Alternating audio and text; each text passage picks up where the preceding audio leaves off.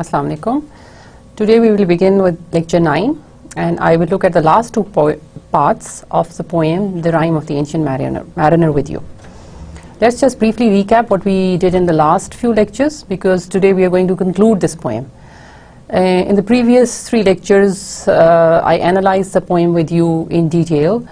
We went line for line, and we looked at the various themes that emerged from the poem. The themes I will discuss towards the end with you also in detail, but some of the themes that we were carrying forward from the second part onwards, like there was a theme of sin and redemption, there was a theme of imprisonment, there was a theme of revenge of the natural and the supernatural world, then there is a theme of guilt. You have to keep these themes in mind, because as we now approach the concluding session, we will see how these are resolved, how Coleridge attempts to bring them to their conclusion. So the part that we're going to do today, parts in fact that we are going to do today, 6 and 7, are not extremely important from the point of view of the themes that were developed in the previous parts, because part 6 initially only revolves around his journey backwards, his journey back home, and how he's absolved of his sins, and how his punishment will now be over, but only part of the punishment, as we shall see. In fact, as I explained to you towards the end of the previous lecture, the last few lines of part 5 describe that the two voices speaking to each other, and one of them says that penance he's done, and penance more he shall do. So part of the punishment is over, but part of it will be carried on. He will pay for the rest of his life for the sin that he committed against humanity, the sin that he committed against nature, the sin that he committed against the natural world, the supernatural world, against God, because all creatures are gods, are part of God. The last part, which is part 7, that will assume significance once again, because it will be in that part where Coleridge will spell out his moral lesson to you. So since we have plenty to do today, because I intend to finish both the parts in the same lecture, I'm going to rush through it and not take any of your time. So let's start with part 6. You have to remember that in the previous part, that was in part 5, the ancient mariner had fallen down and had become unconscious, and it was in that state of mind that he heard two voices talking to each other, and he realized that the two voices were talking about him, and one of the voices was kind and gentler, more gentle than the other one. So it is that talk still continues in the 6th part. So part 6. First voice: but tell me, speak again, thy soft response renewing. What makes that ship drive on so fast? What is the ocean doing? Now those voices, they're talking to each other about the state of the ship, about its movement. Because if you remember, what had happened was that all the bodies, all the souls that had possessed the bodies of his dead companions, they were singing. He heard them. The ancient mariner heard them singing all through the night at dawn time, and even after they stopped singing, the sails seemed to go on singing and carrying forward the song that they were singing. So and towards the end of the song, eventually the ship reaches the line again, which is the equator. And as equator, as I've explained so many times, this is where the changes in the plot occur. The ship initially stops, like it did in all previous parts, but this time it doesn't stop for a long time, but it moves forward again, and with a slightly zigzag motion, and not in a stable form. It stops and then jerks forward. And as a result of this jerky motion of the ship, the ancient mariner falls down and goes unconscious, and then dreams of these two voices. And the ship still is moving at a fast pace. So these voices now are discussing the movement of the ship. So the first one asks the other one, the second voice, what makes the ship drive on so fast? Why is the ship driving so fast? Is it the ocean? Is it the ocean that is making her driving fast? The second voice replies, it says, still as a slave before his lord, the ocean hath no blast. His great bright eye most silently up to the moon is cast. The ocean is personified here because he uses the word his great bright eye. He says the ocean has nothing to do with it. The ocean is not making the ship move forward. It's the soul of the world. It is the Lord. It is the spirit of the world. It is the natural and the supernatural world combined which are making the ship move forward. It's not the wind. It's not the ocean. It's not the waves in the ocean. It's not the sails. It's just the natural and the supernatural world that want the ancient mariner to be saved. If he may know which way to go, for she guides him smooth or grim. See, brother, see, how graciously she looketh down on him. Now, in the previous stanza, he talked about the moon. So now he's saying that it is the moon, so the object of nature, that is now guiding him. It is guiding the ship.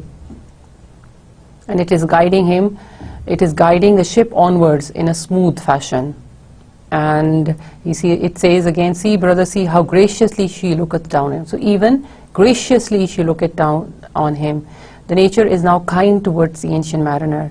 It is now protective towards the ancient mariner. It now supports the ancient mariner.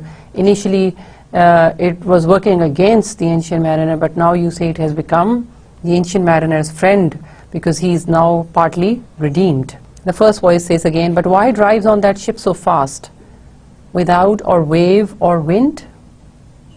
The first voice is again still confused. He asks, but still, how does the ship move forward at such a great pace without any wave or without any wind? The second voice patiently replies, the air is cut away before and closes from behind. Fly, brother, fly, more high, or we shall be belated.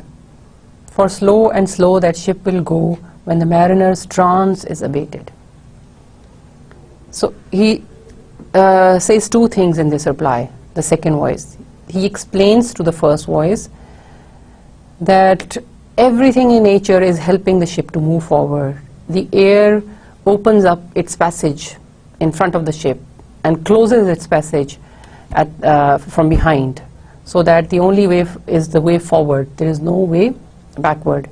So, but then he asks his companion to fly higher and quickly, because he says, with the pace of the ship, because he says once the mariner's trance, once the mariner recovers his consciousness, is abated, is over, the ship will then move in a slow fashion. And it is then that the mariner wakes up. He says, I woke, and we were sailing on as in a gentle weather. So he says, when I woke up, exactly it was what the voices were saying. The ship was now moving gently. It was night, calm night, the moon was high, the dead men stood together. So although he was listening to these voices in this swoon, in his unconscious state of mind, but he realizes that what he was hearing was actually real. It was truth. So you see how Coleridge blends the supernatural and the natural world together. This hearing of voices, of strange voices, of maybe spirits or ghosts or angels. He hears them. He hears them in a state of, sometimes in this case, in the state of unconsciousness. But all of it is also real, because when he wakes up, the moon is shining. It is night time, as the voices were talking, that the moon guides the ship on.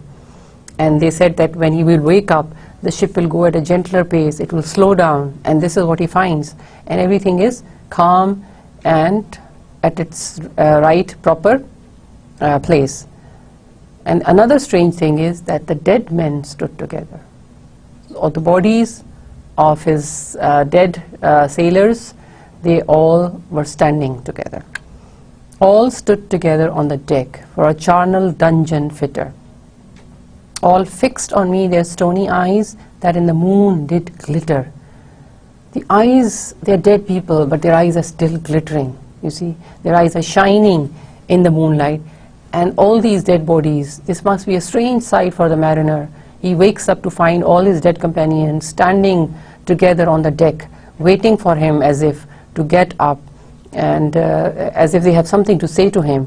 So they are standing there on the deck, all these dead bodies, and they have fixed him with their eyes. The pang, the curse with which they died had never passed away. I could not draw my eyes from theirs, nor turn them up to pray. He says, but the guilt, his guilt is not over. That's not gone. The mariner still feels guilty for causing death to them. So he says their hurt, their pang, their curse, it had not gone away from their looks. So even now the mariner feels that in their looks, in their glare, there was a curse. They were blaming him for their deaths. He says, I could not draw my eyes from theirs. He couldn't look away, and he could not even pray. And now the spell was snapped. Once more I viewed the ocean green. But then he says, this spell was over, and I looked towards the ocean, and the ocean was green. You see, it is green and beautiful, and looked far forth, yet still little saw of what had else been seen. He says, even when I looked far, at a far distance, he couldn't see much. Like one that on a lonesome road doth walk in fear and dread, and having once turned round, walks on, and turns no more his head, because he knows a frightful fiend doth close behind him dread. Coleridge here describes the state of a mind of a person who's all alone and is traveling through a deserted path and is really frightened. And it happens to any one of us when we sometimes wake up in the middle of the night after a scary dream.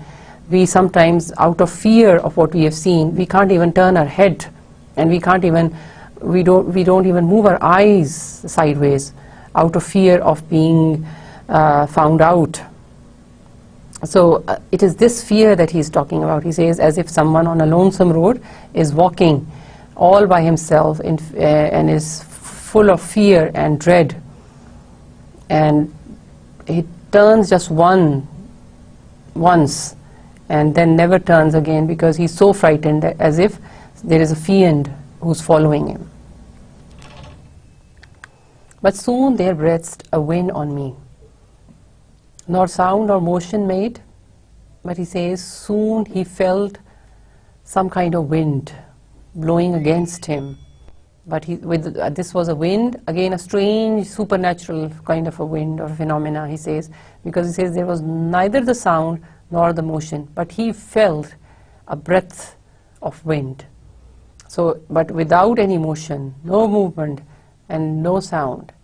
Its path was not upon the sea, in ripple or in shade. And he says this wind did not blow on the waves on the sea. It raised my hair, it fanned my cheek like a meadow gale of spring. It mingled strangely with my fears, yet it felt like a welcoming. He says, I only felt the wind, but it didn't move anything else. He says it raised my hair, it fanned my cheek. It was like a fresh wind of spring, and it took away all his fears.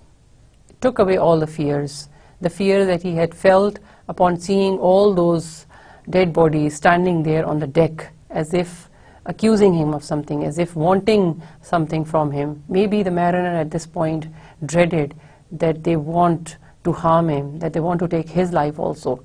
So he is afraid of them. So he says, I stood there motionless. I couldn't look towards the ocean. I couldn't look up to pray, because he knew that he was sinful. He knew that he was their criminal.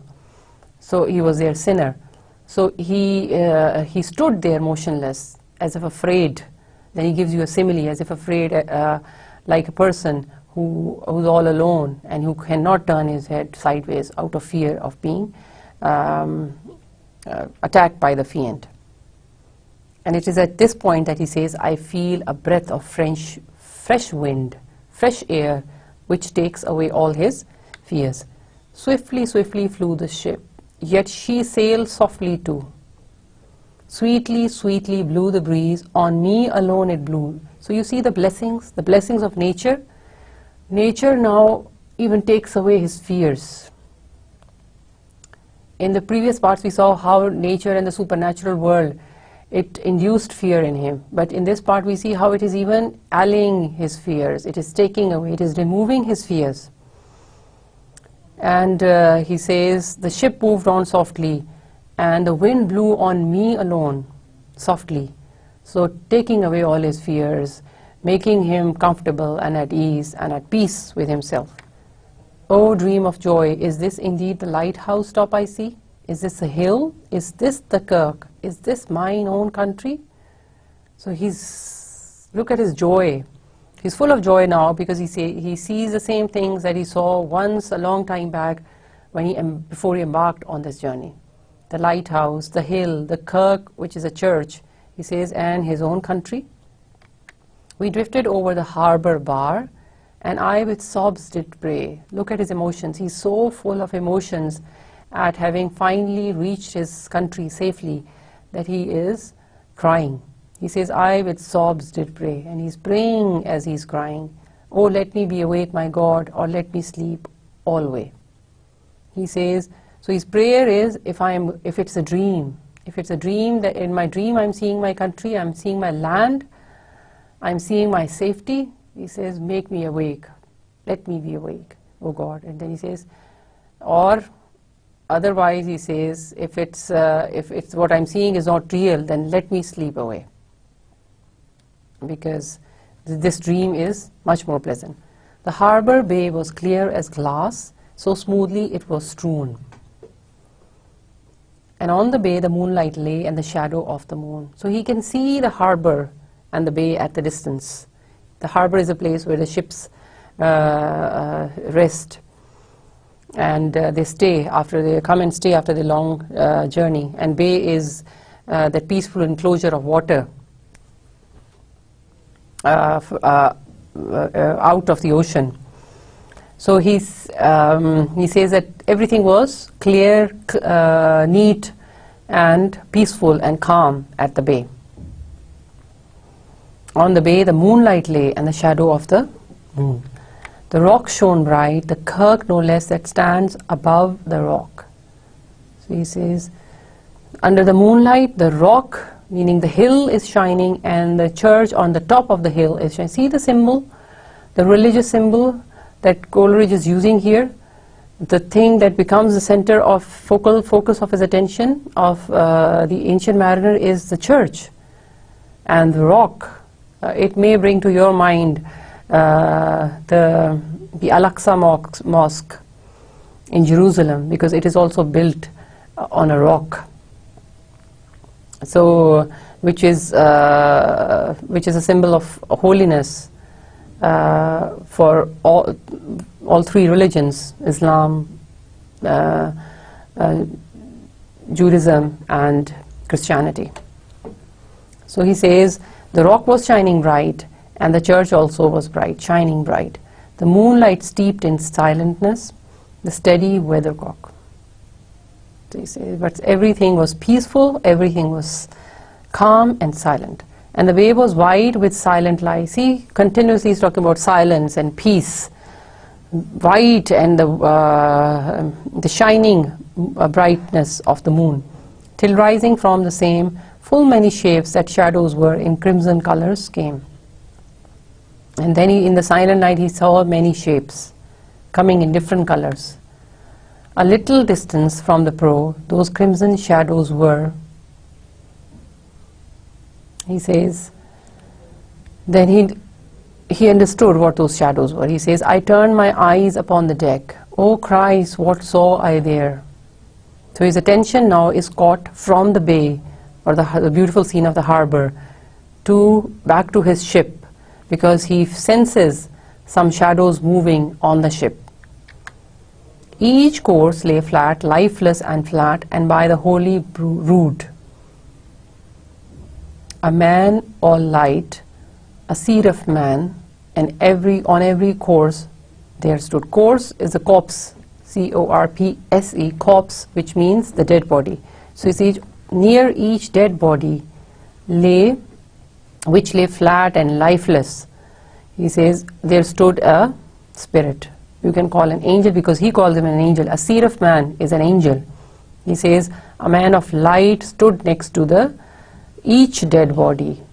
So we can say it was the spirit that had taken hold, that had taken possession of those dead bodies, which the ancient mariner is trying to imply were not the actual souls of these dead sailors, but these were the angels which had been sent to take possession of these dead bodies by God, because nature and God now wanted to help the ancient mariner. So the angels had come to his aid. They had come to his help.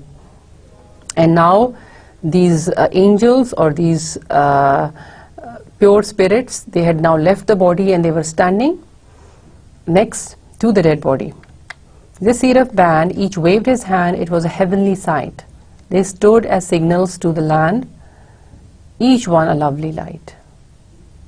What they are doing now, as the ship is now close to the harbor, they now say goodbye to the ancient mariner. They are poles of light. They are posts of light. These spirits, these are spirits of light. They have no body. They have no physical structure. They are only light. So he says they each waved their hand, and it was a heavenly sight.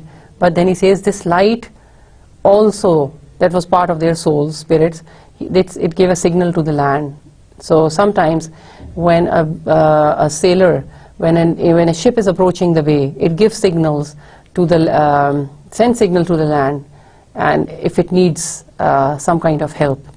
So this light shining from these spirits, from these angels, it sends signals to the land, because soon some help will come from the land. The seed of man, each waved his hand, no voice did they impart.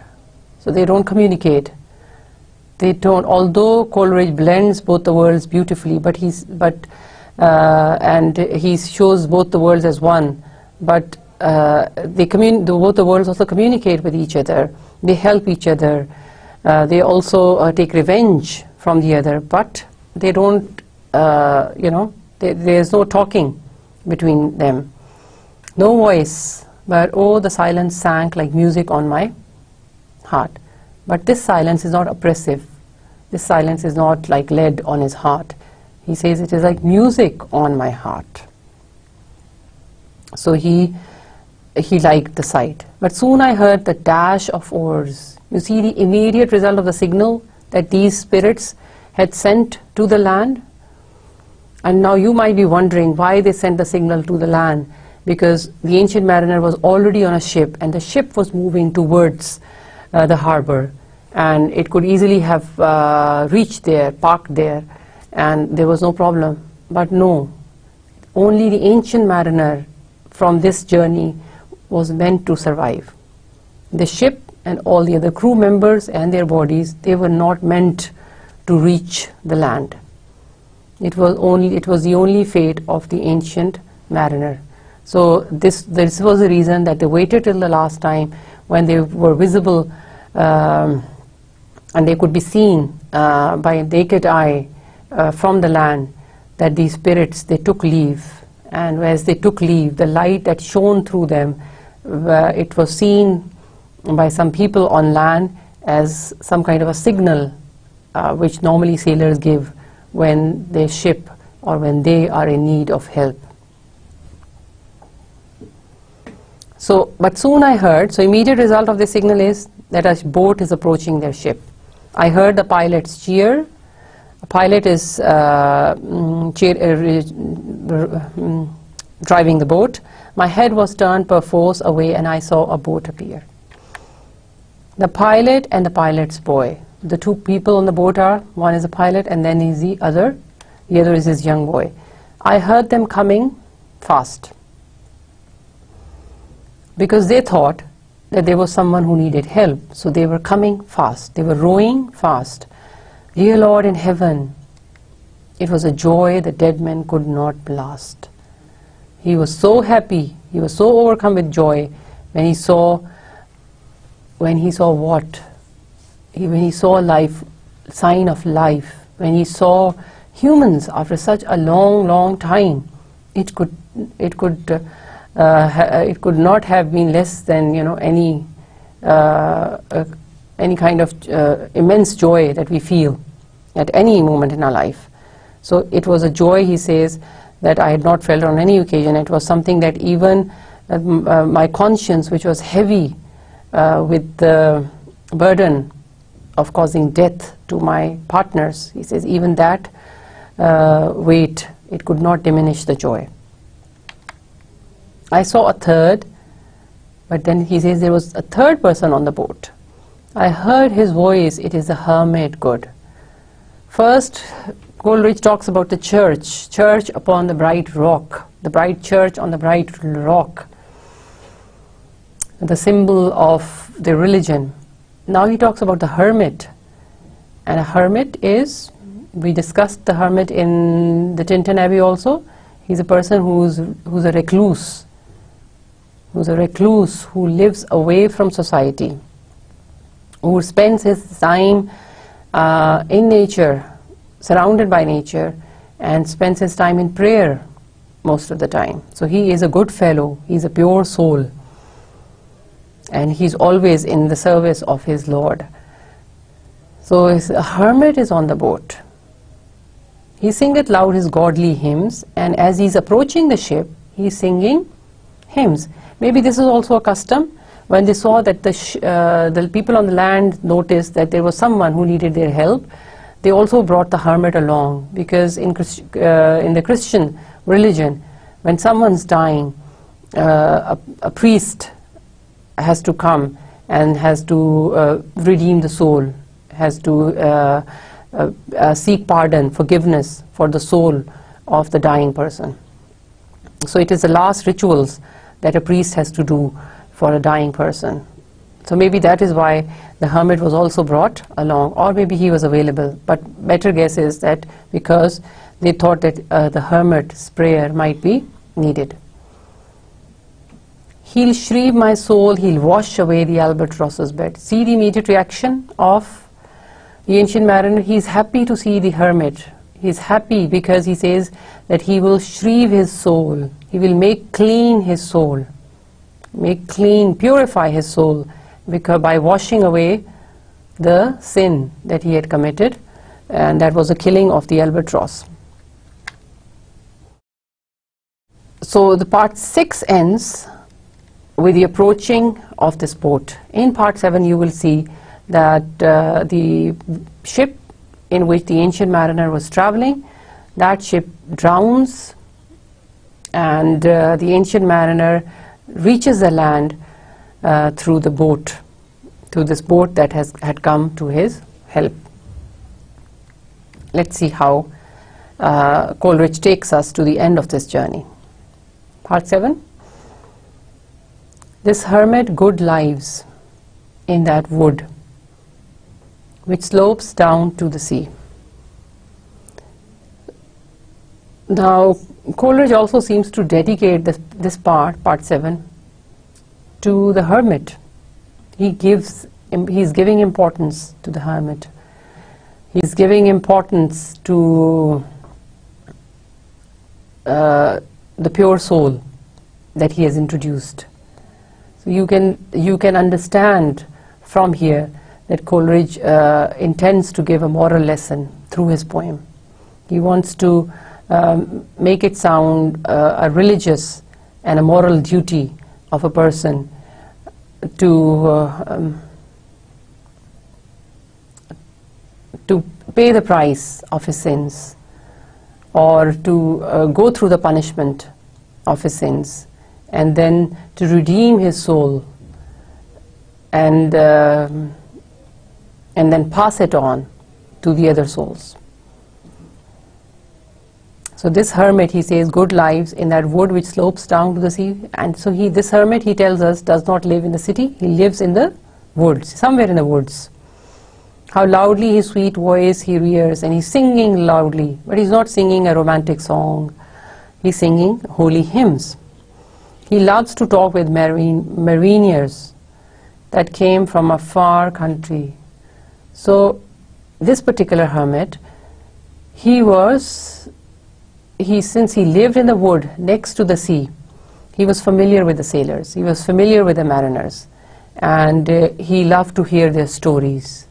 So maybe this was why he was approaching this ship also. He knew that there must be a soul that needed pardoning. He kneels at morn and noon and eve, kneels in prayers. He kneels, bends, and so he bends before his Lord at morning, at noon, and at eve. He hath a cushion plump. So he says that his body is plump, and because he kneels most of his time, there is a cushion. So he's hunchbacked slightly. He bends as if he's bending low. His head is bending low. It is a moss that wholly hides the rotted old oak stump. So he says, so here he's using a metaphor. Coleridge uses a metaphor to show how a piece of wood is hidden under the moss, is hidden under the overgrown grass, the overgrown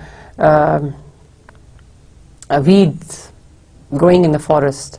So he says, just like that, his overall appearance, the poor appearance of the hermit, it hides the pure soul within, just like the moss hides the pure oak stump within. The skiff boat neared, I heard them talk. Why this is strange, I trow. Now that small boat, it came nearer, and the mariner could even hear them talk. And what were they saying? Why this is strange, I trow. Where are those lights so many and fair, that signal made but now? So they are also wondering. They're wondering because now that they have approached the ship, they see no light. They don't see the light. He says those so many lights, the fair lights, the signal that was being made then, he says we don't see the signal now, and they don't see any men on the ship also. Strange, by my faith, the hermit said. And they answered not our cheer. And now the hermit also wonders that when they saw the signal and when the boat neared the ship, they must have called upon them, they must have cheered them, they must have tried to communicate to people on the ship. But he says, nobody answered us. The planks looked warped, and see those sails, how thin they are and sere. Now they are analyzing the condition of the ship of the ancient mariner, and the hermit understands that the ship has been through a lot, because he sees the planks are shriveled up, and planks or the wooden boards have shriveled up, and he says the sails are even thin and sere, as if the ship is very old or it has been through a lot. I never saw aught like to them, unless perchance it were brown skeletons of leaves that lag my forest brook alone. He says, I have never seen anything like this. He's talking about the ship, the condition of the ship of the ancient mariner. He says, I've never seen anything like this before in my life, unless, he says, like the withered leaves, withered, dry, brown leaves that I see on the floating on the surface of the brooks or the fresh water streams in the forest. So he's comparing the condition of the ship to the withered, webbed, dying, broken leaves floating on the surface of the fresh streams in the forest. When the ivy tod is heavy with snow and the owlet whoops to the wolf below that eats the she-wolf's young. He says, I see these leaves not naturally, not in the spring season, not in the summer season when they're all green and blooming, but he says, I see them when the ivy is a kind of a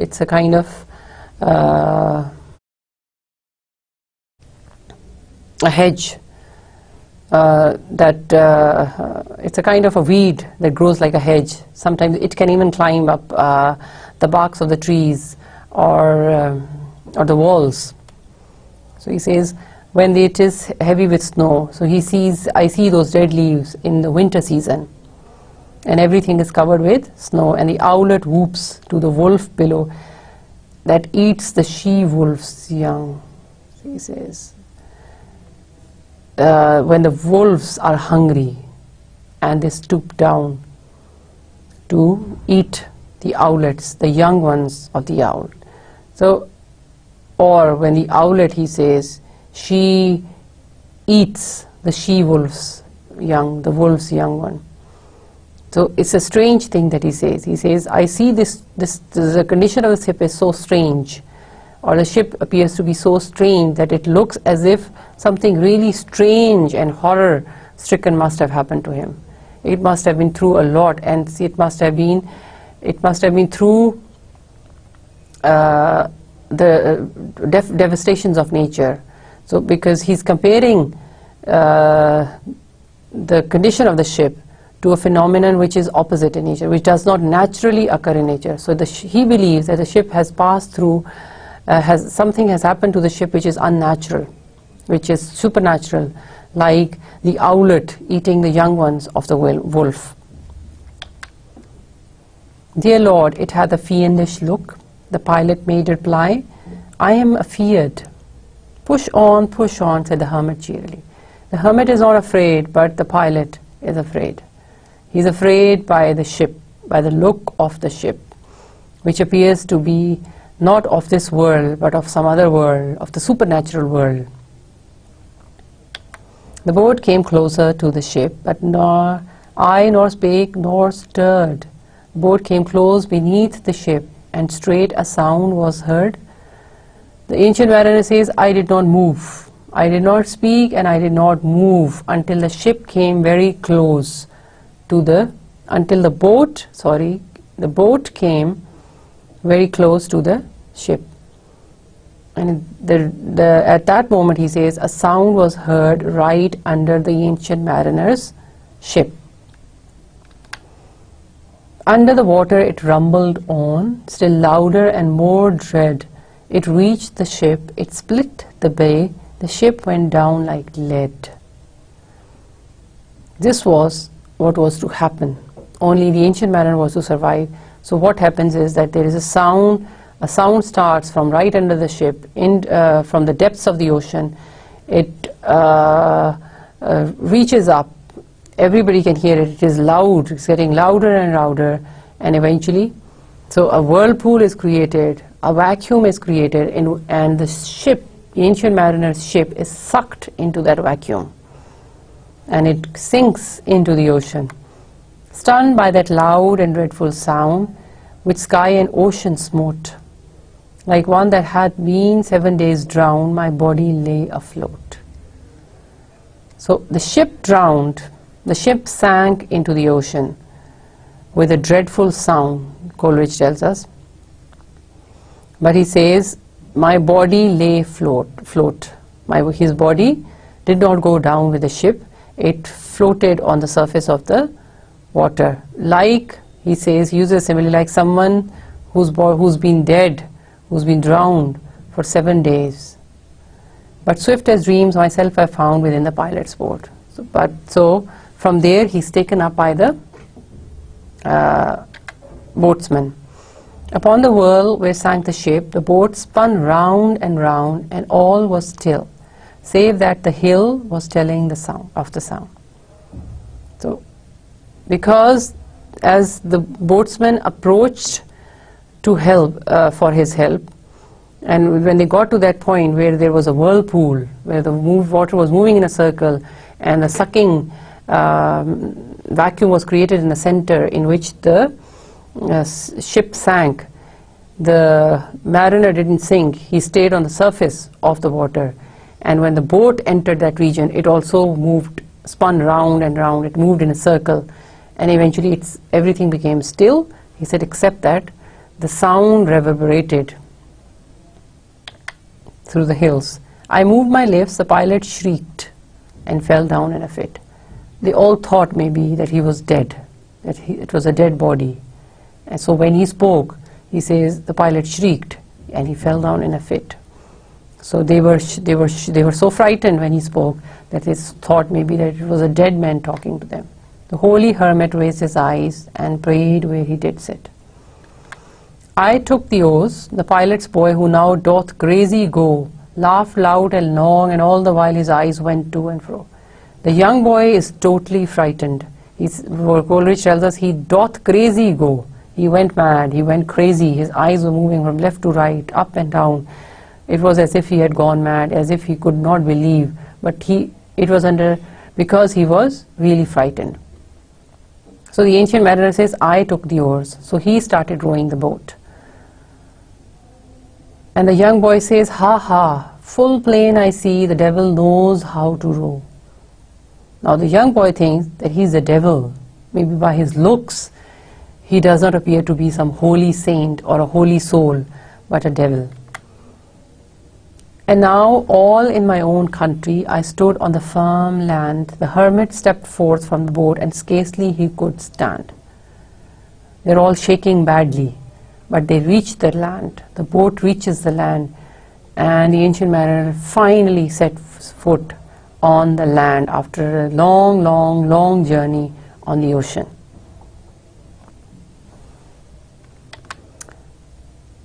And when they set foot on the land, the ancient mariner immediately falls down upon his legs, upon his knees and hands, and he begs the hermit to show mercy to him, to purify his soul, and to pardon his soul. So he says, "Oh, shrieve me, holy man."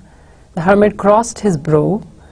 "Say quick," quoth he, "I bid thee say, what manner of man art thou?" So when the ancient mariner asks him to purify him, he says, "Oh, shrieve me."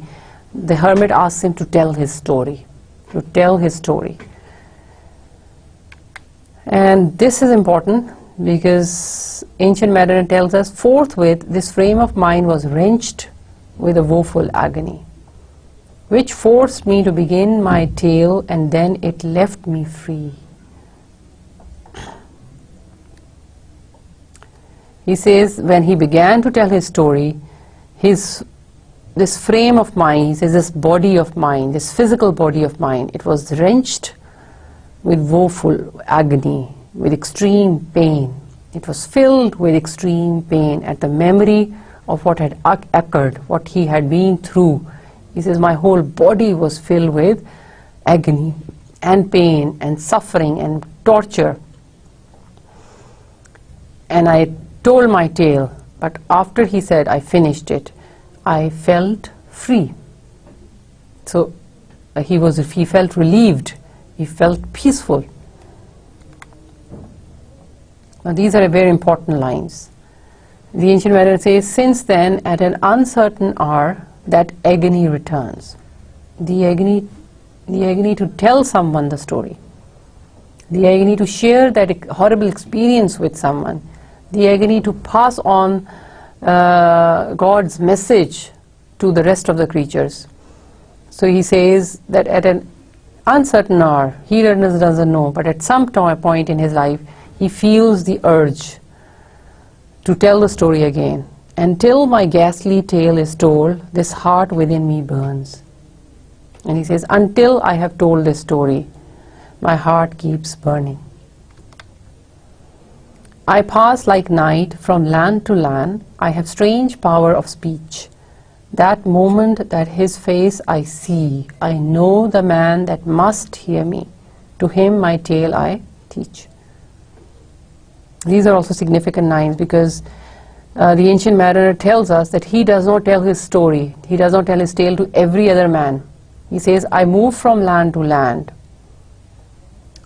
and I am blessed with a strange power of speech. So you understand now why he was able to catch hold of the wedding guest, how he was able to stop him, and how he was able to make him sit through the end of the story, till the end of the story. He says, when I see someone, I know the man who will hear me. So he picks out the man, and he only tells his tale to a certain person, not to everyone. But he says, to him my tale I teach. The last line is significant here because he says, I teach. So implication here is a moral lesson. What loud uproar bursts from that door. Now we are back to the scene, the setting of the poem, which is the wedding that is going on, he says. Now a loud uproar bursts from that door. The door opens again. The wedding guests are there. The wedding is maybe over, the guests are coming out. But in the garden bower, the bride and the bridemaid singing are, and hark the little vesper bell which biddeth me to prayer.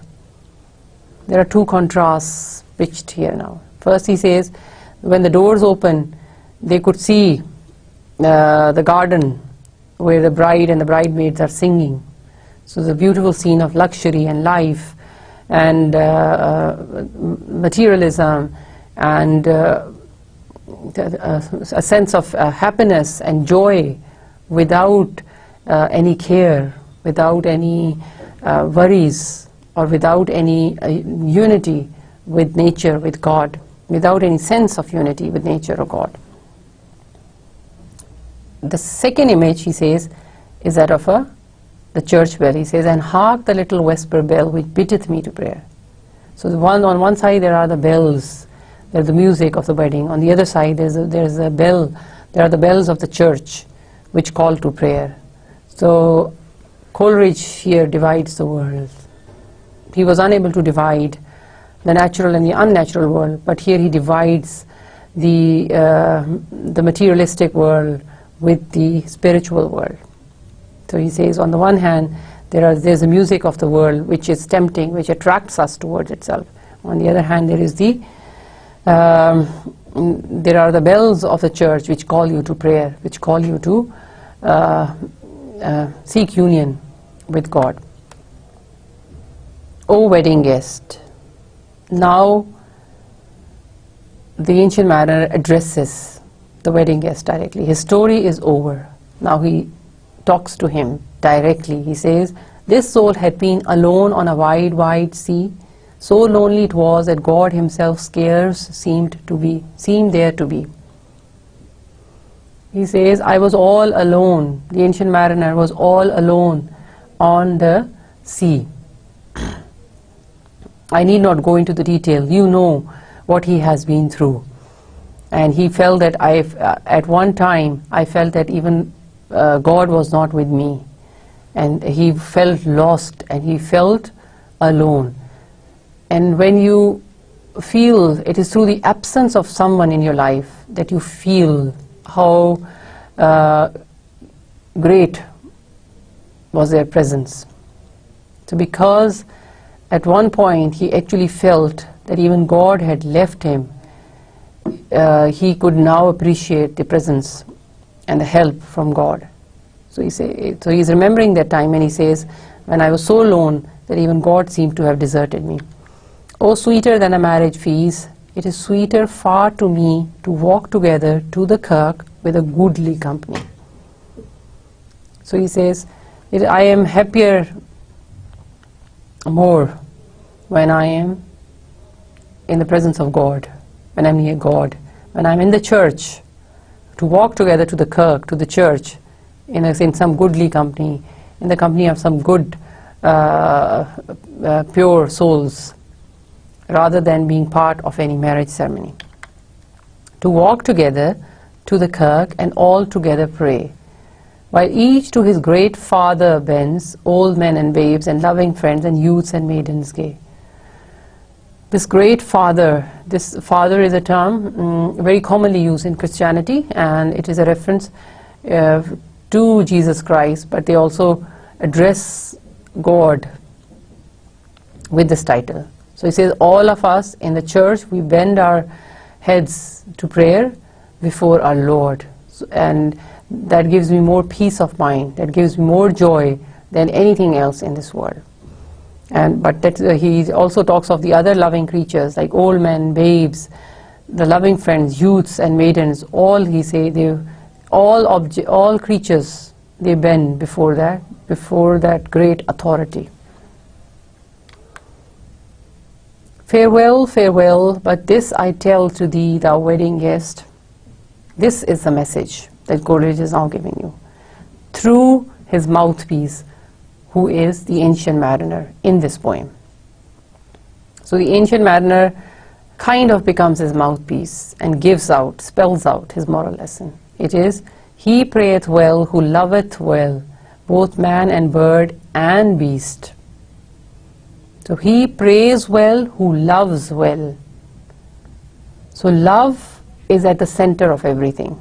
Loving God's creatures, loving everything without any reason, loving everything only for the sake of God, is at the center of everything, is at the heart of everything, is at the center of all religious philosophies. So love is important. He says, anyone who's able to love all God's creature can only pray well.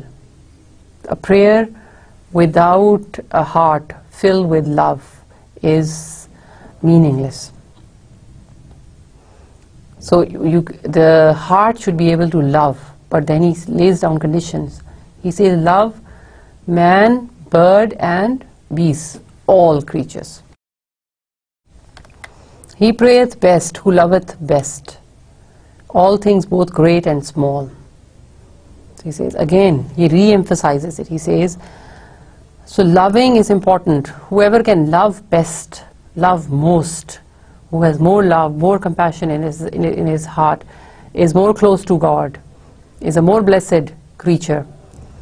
But he has to be able to love everything with equal passion, whether great or small.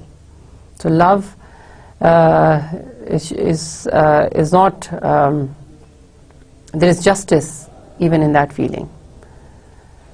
For the dear God who loveth us, he made and loves all. So God, now love, he says, is an attribute of God. That is why Coleridge is placing love at the center of his religious philosophy, because he says it is one of God's attributes.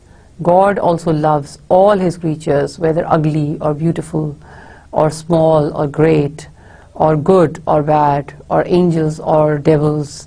So he says God is love. So he expects his creatures also to share his attribute and to love everything, every object, everyone, without any discrepancy or without any discrimination.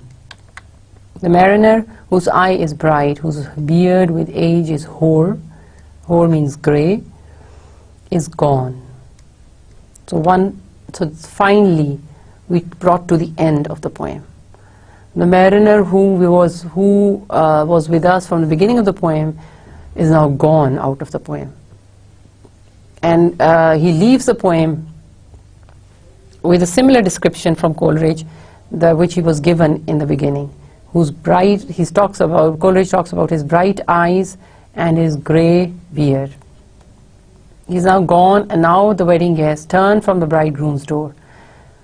But the Ancient Mariner has achieved his aim. He had stopped the wedding guest with a purpose in mind. He knew that his story would be able to have an influence on this particular wedding guest. Maybe he had seen some goodness lurking in the heart of this wedding guest. That was why he had stopped him and because he knew that this wedding guest would be able to carry forward his message and spread it on or pass it on. So that purpose is achieved, because the wedding guest now, instead of going inside the wedding and being part of the wedding, which he really wanted to do, now he turns away. He went like one that had been stunned. So look at the reaction. The words are strong. He says, he went like one who had been stunned, and is of sense forlorn. And is of sense forlorn. So he walked away as if he had lost his senses, as if he was not in his right state of mind. He was so shocked by the tale that he had heard, that the wedding guest was in a strange kind of a mood, maybe in a similar kind of a mood that the ancient mariner was in.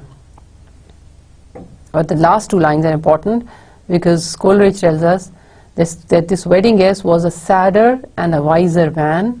He rose the morrow morn. The next morning, when he woke up, he was a sadder, but he was a wiser man. So sadness is here is being associated with wisdom. It's not only joy and happiness that resolves all our problems and that can bring us blessing. Coleridge here is telling us that sadness is also linked to wisdom. So having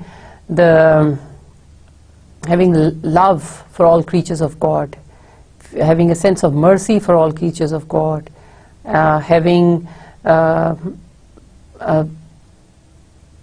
some kind of feeling for all creatures of God, that is linked to our love for God, that is linked to our deep wisdom, that is linked to the deep wisdom of the Lord Himself, that we are to live in harmony with nature, with the whole of the natural world, and we are to live in harmony and in peace with all of mankind. This is a message that Coleridge has tried to convey to us through this poem. So with this we come to the conclusion of the poem. It was a long, long poem, but I took pain to go through the poem line by line with you, so that you could be able to understand actually how Coleridge builds up the drama, builds up suspense, how he's able to link the two worlds together, how he's able to diffuse tensions at times, and how he's able to lead you to a conclusion. So how the story of sin that he had begun in the beginning of the poem now eventually leads to a redemption of the ancient mariner, and all the other themes, how they emerge in the poem, and then how they are concluded by the poet himself.